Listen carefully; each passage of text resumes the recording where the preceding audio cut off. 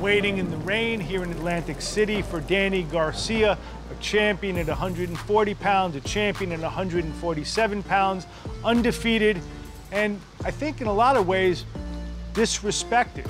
This is where his career began. We're gonna find out where it's headed.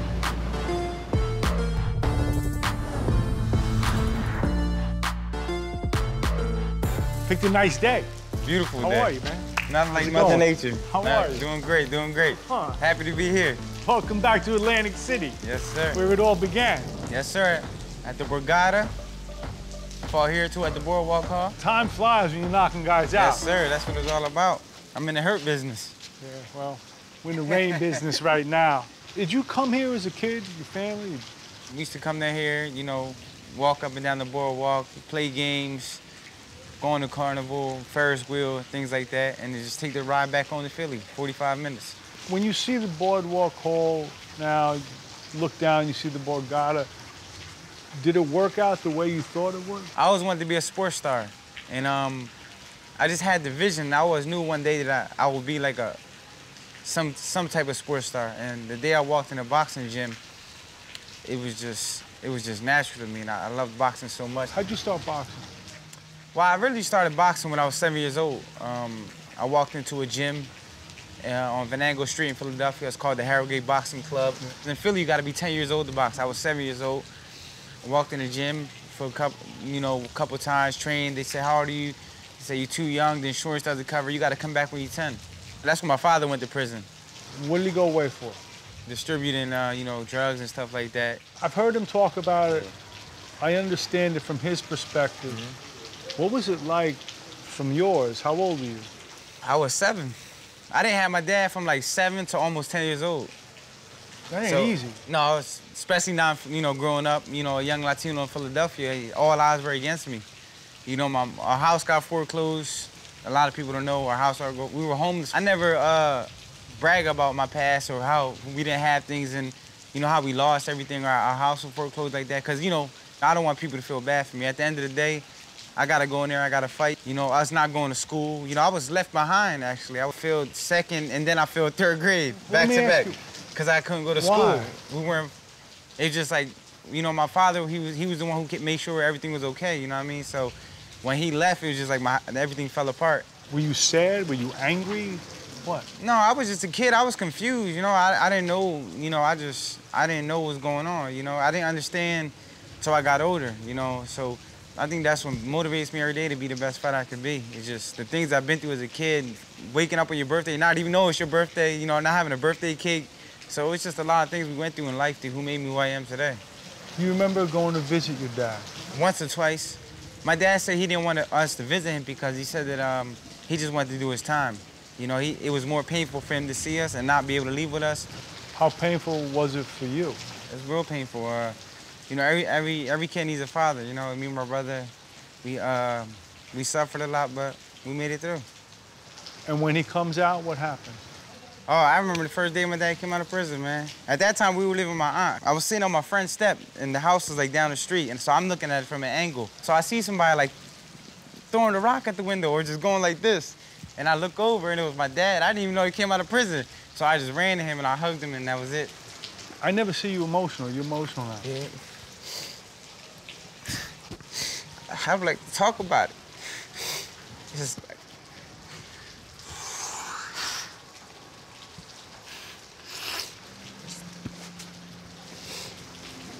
It's the hardest part of my life.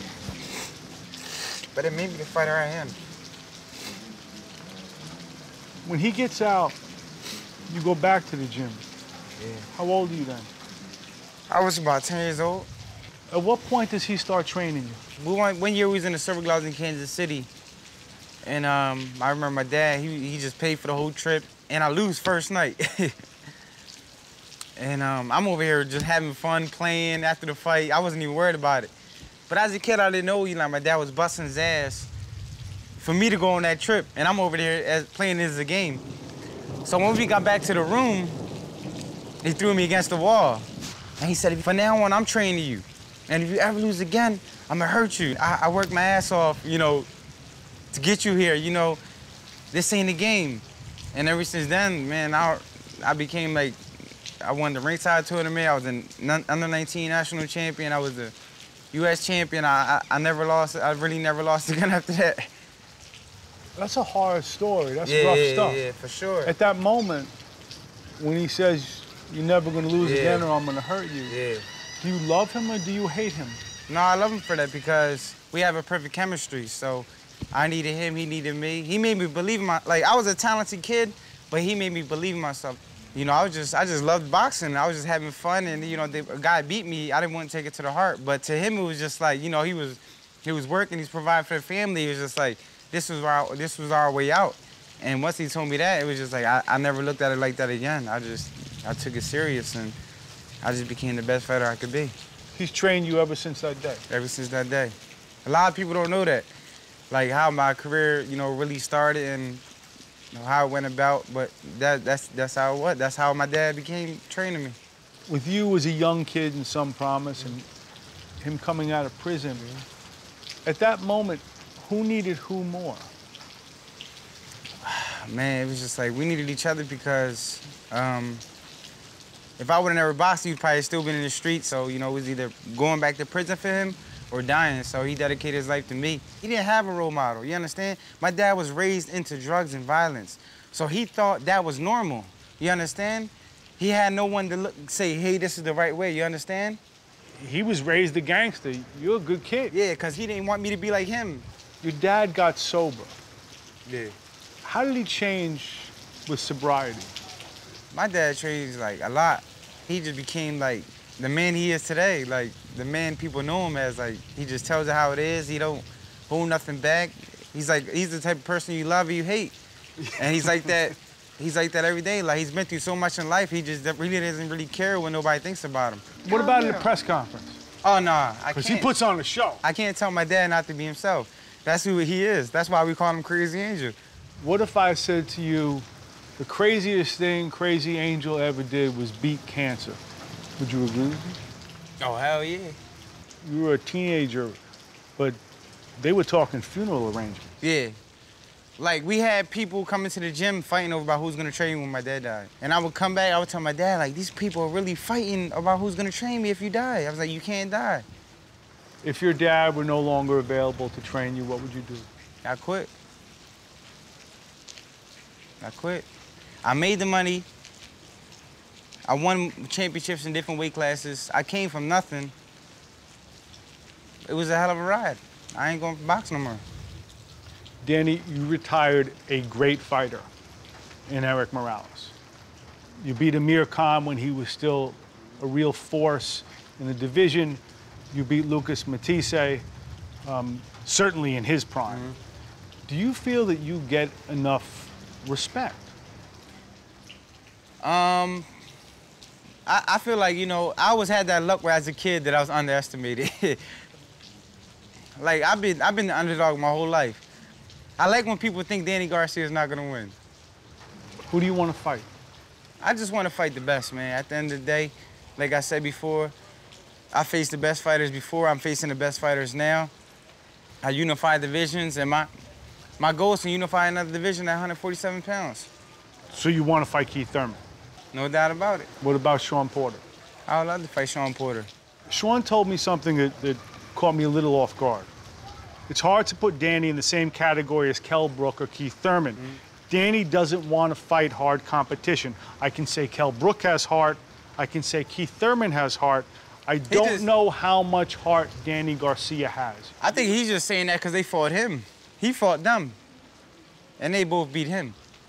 So I had to fight Shawn Porter to show that I have heart? Is that what he's telling me? Because if he's saying that, then we could fight. Who's the most dangerous fighter in this division? Danny Garcia. You know why?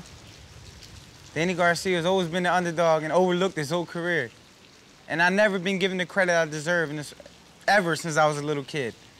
But you know what? It's okay. I want people to think I'm not, I want people to overlook me. So that when my hand's raised at the end of the night, what can they say? What's more important, the money or the glory? At the end of the day, you have to love boxing. You can't fight in boxing for the money. You gotta have something inside you. You gotta have thing in your heart where you wanna be the best fighter in the world. The cycle is broken. Yeah. The hunger, the deprivation, violence, it's kind of over. That's what I'm saying. I am who I am because of that. Like, to me, I probably wouldn't be a world champion if I never went through that, because I wouldn't have had that special hunger. Like, every fighter has a special hunger or a special feeling that they always think about before they step in the ring. And that's my hunger. Good for you, man. Thanks for coming out. I really appreciate it. I appreciate it. I really do. Yep.